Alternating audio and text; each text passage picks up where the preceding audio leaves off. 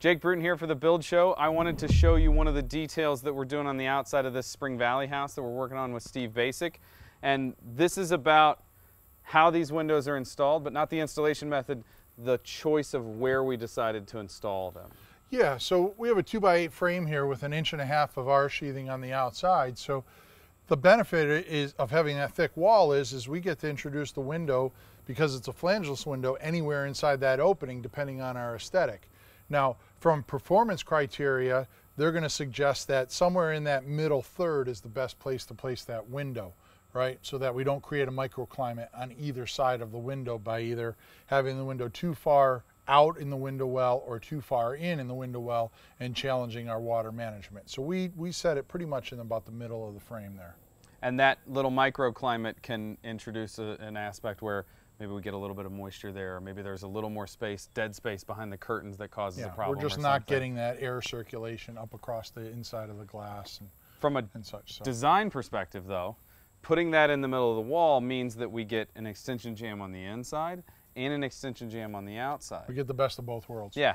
So here we're taking a Versatex PVC product. This product's going to get painted, although you don't have to paint it. We're going to match the windows.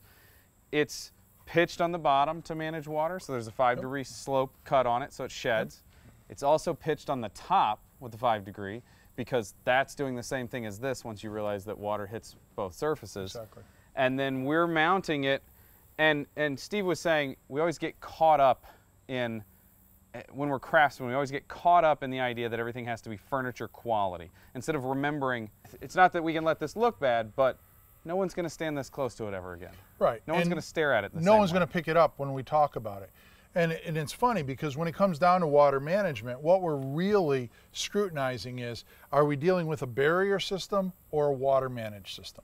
And our system here is the totally water managed system. So if we back up a little before we put the trim in, last time I was down here with Jake, we actually hosed down a series of these windows and water tested them. So before we put in our casing and trim package, we're under the belief that our water management control layer is intact and complete, and that everything we do from there is simply makeup. So we don't have to get into caulking, sealing, and creating a barrier, because the barrier is already complete long before we show up with our trim package. Yep.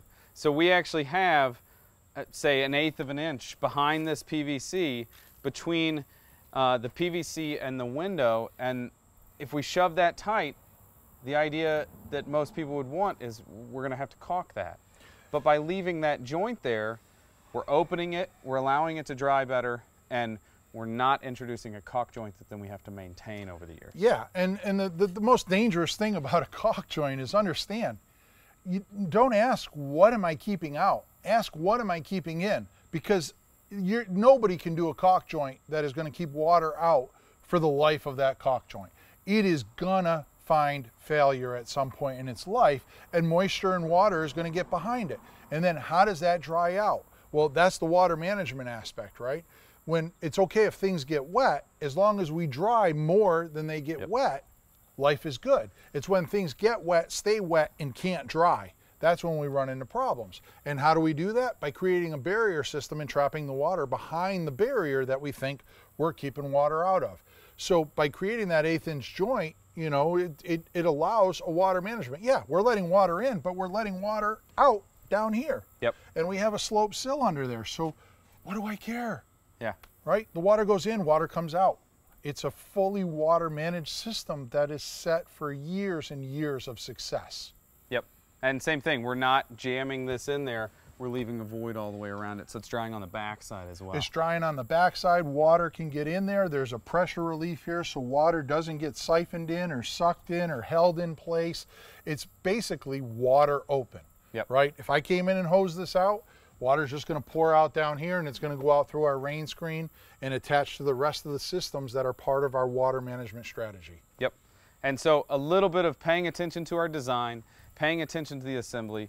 We're watertight, we're durable, we're going to last a long time, and we're low maintenance. And we're low maintenance. So, okay, stay tuned for more from the Spring Valley house with Steve Basic as the architect and Arrow Building as the builder.